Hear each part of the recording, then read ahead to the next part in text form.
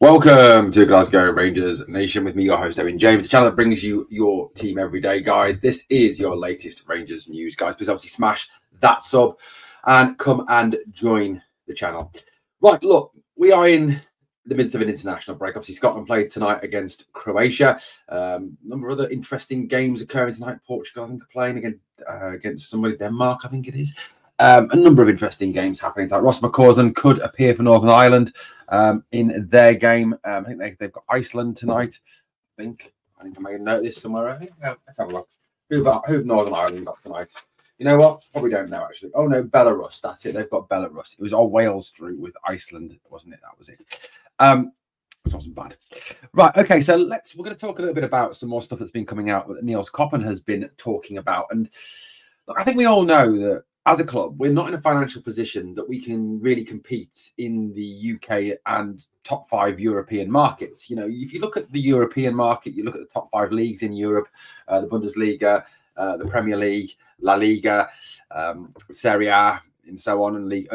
You know, realistically, for top level players in that league, in those leagues, you're going to be paying a premium high price. You know, even in England, you look at the EFL Championship now, and top talents in the EFL Championship are going for north of £15 million. I mean, you know, absolutely massive fees are being paid for some, you know, even young players who have had, say, 1 or 2 seasons have been okay or decent, and now been, you know, 20-25 million been spent on them. So the money that is obviously swirling around down south, that is swirling around in La Liga between Atletico and Real and Barca and all those clubs, you know, is actually astronomical. So the chances of us, you know, buying from those leagues is slim. Even buying towards the bottom end of those leagues, you're still looking at, you know, 10, 15, 12, 8, 9, 10 million for players. You know, money which realistically Rangers cannot afford to commit to one single player. We're not in that financial position as of yet. Now, who's to say that in a year's time, 18 months' time, 2 years' time, with the trading model up and running, that we won't be in a position to be able to go and spend 10 million, 12 million on a player? That could be, you know, the possibility. We've seen that, you know, teams in Holland, for example, that have got trading models, PSV, Feyenoord, Ajax, RZ, Twente, have been able to do that in recent seasons. You know, the 3 Portuguese teams as well very much work on that trading model. So again, you know, there's chances there to obviously go and invest in the future. Now, because of that, obviously, Rangers have to kind of think outside the box. We've got to, you know, move across Europe, move around the world when looking for players. And Niels Koppen has been talking about this, and we've got an interesting quote from him coming up. You know, it's right. You know, realistically, we have kind of, if you look this summer, done that. I mean, Hjefte, obviously Brazilian, but was playing in Cyprus when we bought him. And Hjefte, I think, has been... I know Hjefte's had some unfair criticism from some of our fans, which, you know, I genuinely think is disgusting. Hjefte has been fantastic. And I think one of the things that really impresses me about Hjefte is the fact that he's a young kid. You know, he's still in his early 20s. He is developing game on game. And even if you go back to pre-season, and you look at Hjefte in pre-season, you're seeing a better player already now than you were in pre-season. You're seeing development there. You're seeing forward motion. You're seeing progress in his talent, especially defensively, where he looks a lot more solid than he did at the start of the season. So, I mean, fair credit to Philippe Clement, to Anders Underling, and to Stefan van der Heyden for the work they're obviously doing with Hjefte in training. I mean, Hamza Rigman's another one who's come in, started to show signs of promise, and I think will be a very good player. Again, signed from Morocco, from FC Rabat. You've got Mohamed Diamande, another player who I genuinely think gets some very unfair criticism from some, you know, clueless fans about him. You know, he's a good player. He buys space, he buys time. Yes, he has the odd bad game, but again, you've got to remember, this is a young kid. Young kids have bad games. They do, because they're still learning their trade. They're still learning how to play the game. And I think, you know, to be honest with you, with him being such a young lad, he needs to be cut some slack. He really does. He's learning the game still. You know, he's not at the peak of his powers. The moment you start to hit 27, 28, 29, and then you go into your 30s, you are already at the peak, or are you on a downward trend? You know, you cannot get any better. These are players in Diamande, in Hjefte, in Baron, in, you know, Igman, who are only going to get better over time, hopefully. So I think, you know, Dio, again, needs to be cut some slack. But again, this was a player that came through the Dare to Dream Academy in Ghana, and then obviously was signed for Norgesland, and we got him from Norgesland, and we're sort of, you know, again, Scandinavia. So again, it's looking outside of the main leagues in Europe, thinking outside the box, and that's what Rangers are genuinely starting to do. And this is what they genuinely do need to start to do. You know, they're realistically, you cannot expect Rangers to go down south and buy a ready-made striker, even from the EFL Championship these days. You cannot expect Rangers to go to Portugal, even. You know, I mean, if you look at the top striker in the Portuguese league, someone Rangers were actually linked with last summer, Victor Gyökeres from Coventry. The guy's now worth, I mean, astronomical, about 40, 50, 60, 70, 80 million euro. Just incredible amount of money for a guy who can't stop scoring. But like I said, even down south, you know, Joel Pirro, who Rangers were interested in, went from Swansea to Leeds for £12 million. Again, that's money that Rangers have not got to commit to one player. You know, and like I said, money for players in traditional leagues, in the top 5 leagues, is just not there. So, you know, Koppen is doing the right thing. He's applying a very PSV-esque model to Rangers and shopping outside of those big 5 leagues, shopping outside of those big European markets where you cannot afford them. You know, it's almost like a family, isn't it? You know, a middle-income family in England. You know, a middle-income family in England would love, I suppose, to go and shop in Waitrose every day, wouldn't they? But, you know, because the products are very good on Marks and Spencer's, you know, they get the best quality, everything there. But you realistically, on your budget, you cannot afford that. So you go and you shop in, I don't know, in the Asda's, the Aldis, the Lidls of this world, because they're cheaper. And that's why you get products, you know, equally, decent products, not the best products in the world, not as good as M&S and Waitrose, but you're still getting decent products. And that's where we've got to kind of think of Rangers at this moment in time. So what Niels Koppen had to say about this shopping all over the world.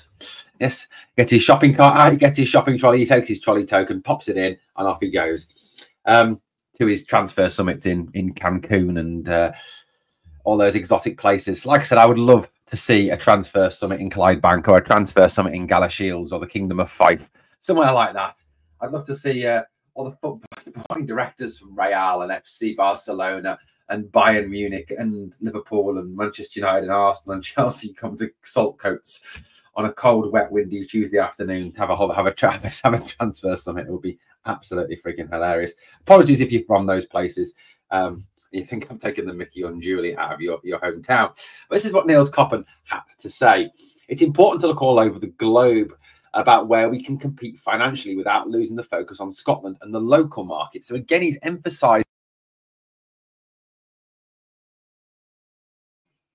we'll continue to look in the local markets. You know, obviously we've had the success of Conor Barron there, and I think, you know, you've got a situation where there's some very good young promising Scottish talents coming through. You know, the Scottish game, in terms of its young players, there are a fair few coming through that are very talented.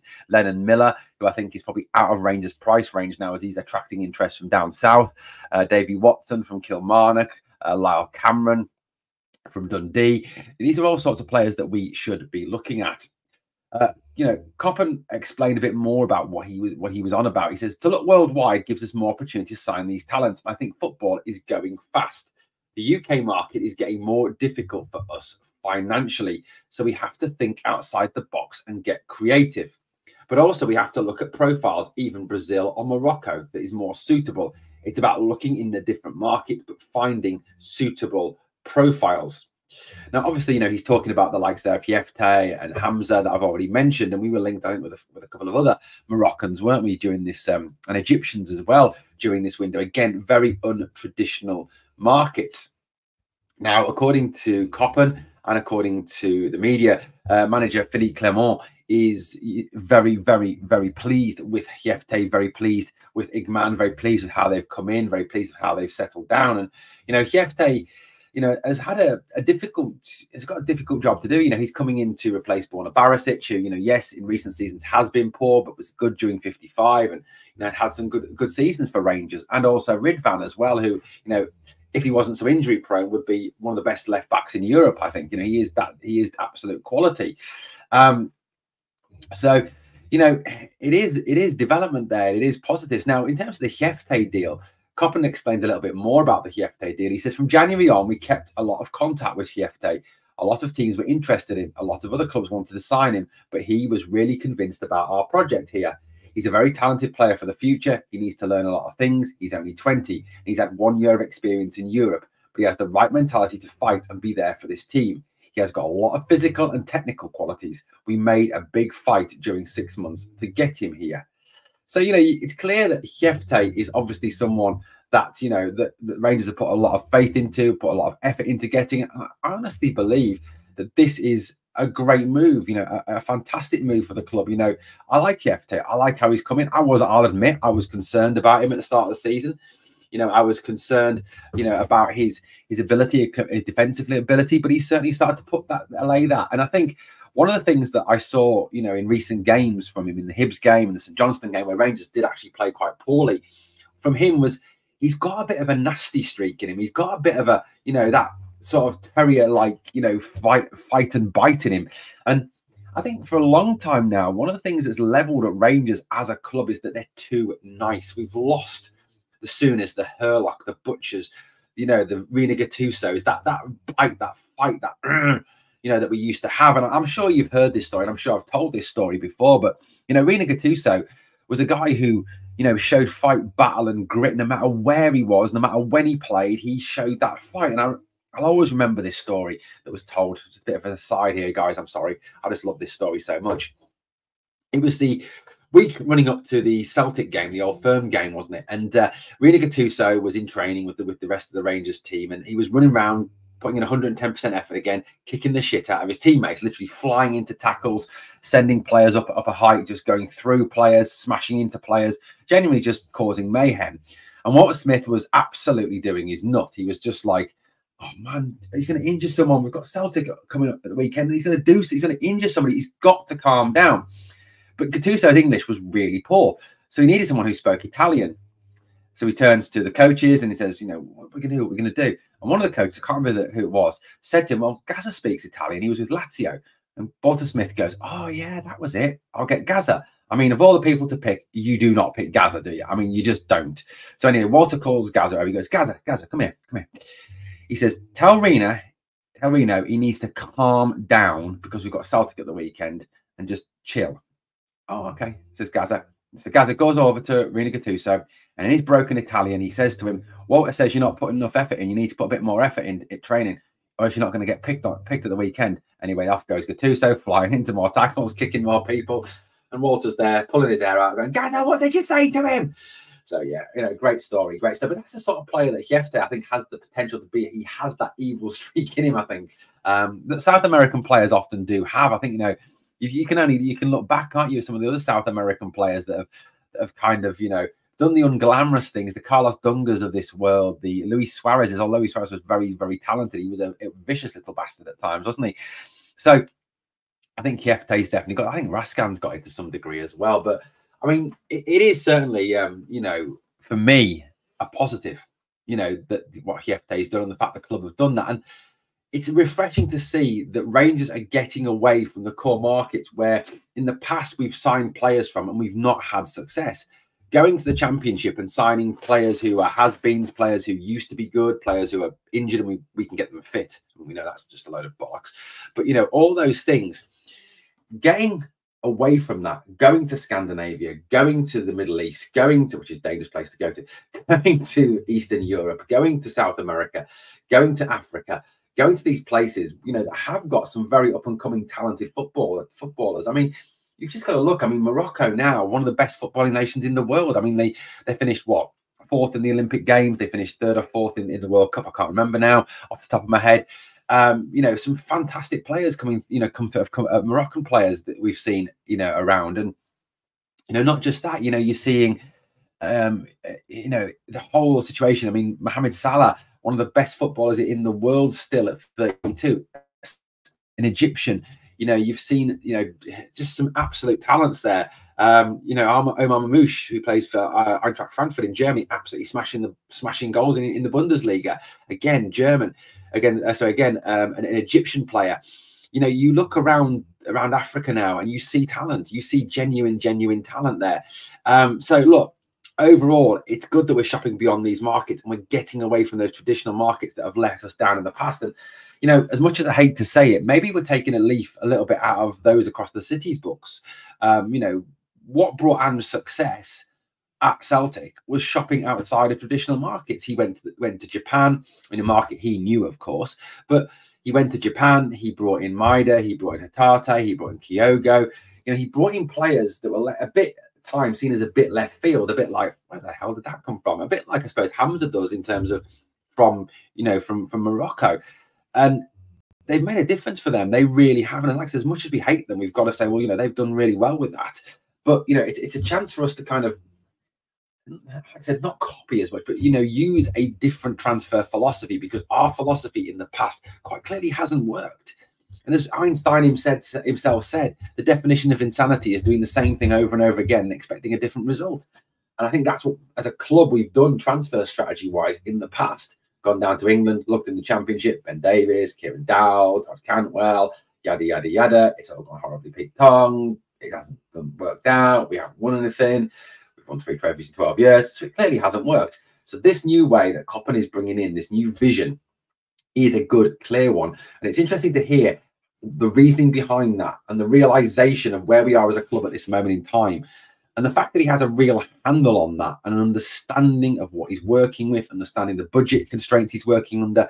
And that's how he's tailoring his scouting. You know, he's not just going out and saying coming back to the board or to whoever and saying, oh, I want to sign player X from Borussia Dortmund because he's outstanding. He's a brilliant midfielder. And I'm going, well, okay, then how much is he? Or it's £25 million. Well, that's not going to happen, is it? Or going down south to England and going, I want to sign player Y from Brighton because he's brilliant. How much is he? 10 million. That ain't going to happen either. So, you know, it's good that he's got an understanding of where he is financially and what he's working with. And I think that is a positive for the club. And, you know, January, as I said on the video this morning, there is a plan there. There is a clear plan they're working to. You know, they've had the meetings, they've set up the strategies, they're scouting now, they're looking at targets. And I think one of the really positive things that I've seen from Koppen this summer past is we haven't had the same as the past. You know, like when with Beale, we missed out on a target when that was it. We had nothing else. You know, and that was a bit how it's worked in the past. Whereas now we miss out on player X, we miss out on Ivan Cordoba. We go to the next one, was that Brazilian kid from Spain whose name escapes me now. I can't remember his name now. Missed out on him. So we go to the next target, who is Casemiro, and that's who we bring in. And it's interesting to see there's obviously a hierarchy of lists there. There's what the NFL call a war room with a board there. With these are our target lists for centre back, our target list for wingers, our target list for strikers, our target list for right backs, for goalkeepers, yada yada yada. And that's how it works. And it's refreshing to see that approach from the club. Guys, I'd love to know what you think of what Koppen's been having to say, what I've said and said in this video.